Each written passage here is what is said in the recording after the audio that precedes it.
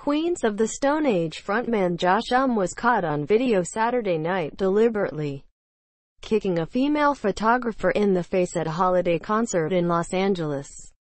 Photographer Chelsea Lauren said on video posted to social media shows Homme swinging his leg on hitting with the camera while playing guitar at the Forum near Los Angeles.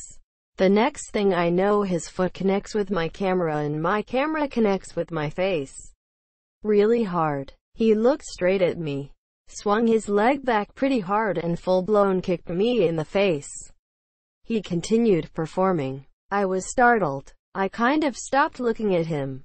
I just got down and was holding my face because it hurt so badly. I feel like if I don't do anything, he gets to kick people in the face and not get in trouble because he is a musician.